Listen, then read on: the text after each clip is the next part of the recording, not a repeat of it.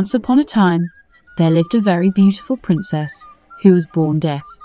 She was loved by everyone because she is kind and loyal. She loves dancing. Her maids always dance for her on daily basis. The smiles on her face shows it all. A personal maid, Chica, derives joy dancing for her.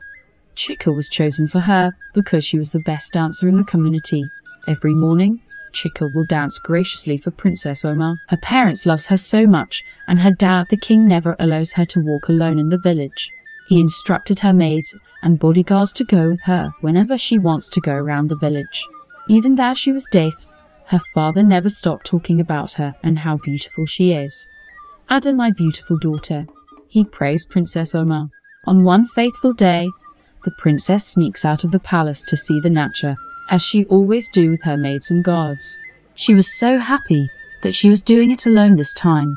"It feels so good here, seeing the beautiful creatures. It's so lovely here," Princess Oma thought in her mind. "What a lovely place," she exclaimed.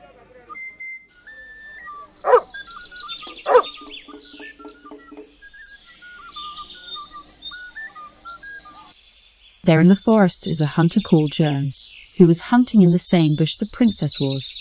Joan was known to be a very good hunter. He never goes home empty-handed for once. Suddenly, Joan sighted a rabbit. He aimed at it and pulled the trigger. Unfortunately, the rabbit escaped and the bullet hit Princess Oma and she fell. He rushed to see what he has killed. On getting there, he saw it was Princess Oma. He was surprised and scared.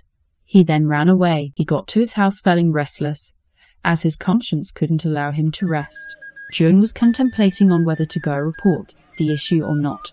Then he concluded that he will not report it or say a word to anyone, because he could be killed by the king if he does. "Never, I will never say a word to anyone," he said in his mind.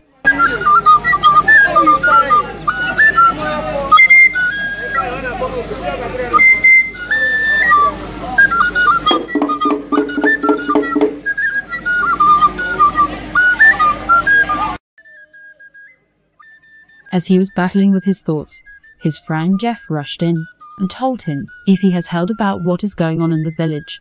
He replied and said no. "What is going on?" Then Jeff went ahead and said to Joan, "Do you know that the king's daughter, Princess Oma, was found dead in the bush today? Someone found her lifeless body and came to report to the king. As I speak to you now, nobody knows where the killer is hiding." Joan replied and said, "But Princess Oma is a very peaceful young lady. Who could have done this to her?" It's heartbreaking.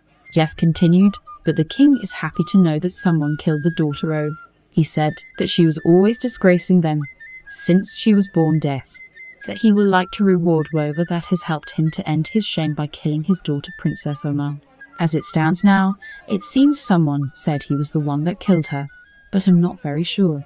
Jan surprisingly said, "Are you serious?"